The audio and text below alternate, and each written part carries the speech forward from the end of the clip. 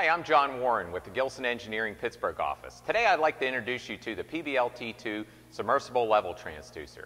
This unit's designed to make tough level measurements easy. Does this look familiar to you? This rugged unit is designed specifically for operation in wastewater and slurry applications. It can be utilized in areas such as sludge pits, clarifiers, collection sumps, or even lime slurries. The transducer features an extra large 3/16 stainless steel diaphragm that helps prevent clogging and is resistant to damage from floating solids and debris.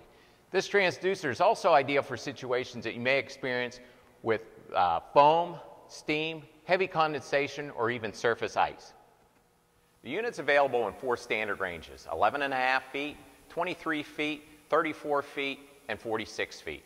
The unit's equipped with a 270-pound tensile strength cable that's available either with a polyurethane or Teflon jacket. Standard cable lengths include 40 feet and 60 feet, but longer cable lengths are available if required. The PBLT2 is a 2-wire loop-powered transmitter, which makes for a simple electrical installation.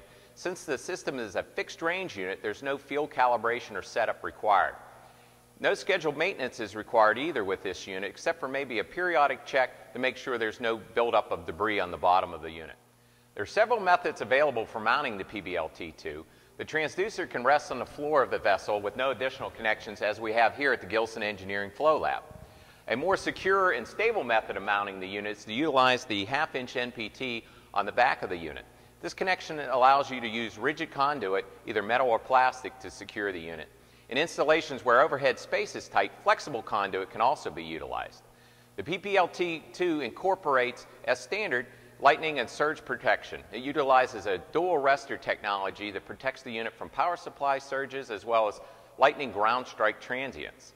For hazardous area locations, a UL-approved Class 1, Division 1 intrinsically safe version is also available.